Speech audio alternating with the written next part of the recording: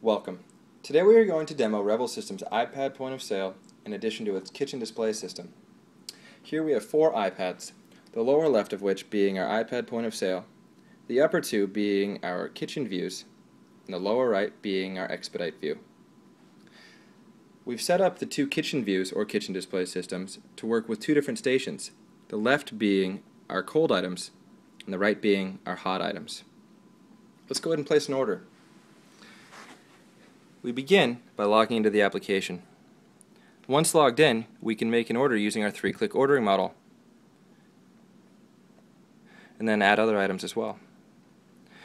By clicking Send Order or Pay, we will send the order to the kitchen display system in the back. You can now see that the cold turkey sandwich appeared at the cold station, whereas the warm bagel with cream cheese appeared at the hot station.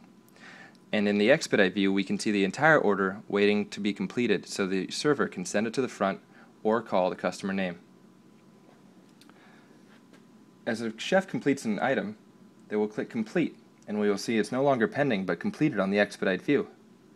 Returning to the kitchen view, the chef can hit Complete and Complete, which has completed the order, and we see the Done button appear in the expedite view. At this time, the server can either call a customer name or deliver the item to the customer in the restaurant. That completes that transaction.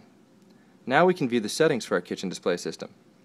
We can navigate between expedite view, kitchen view, and fryer view, set a network key, filter by IP address, enable a sound, or add a password to protect the kitchen display system if you would like.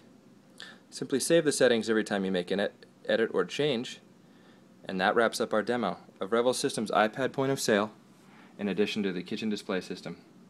Thank you, and join the revolution.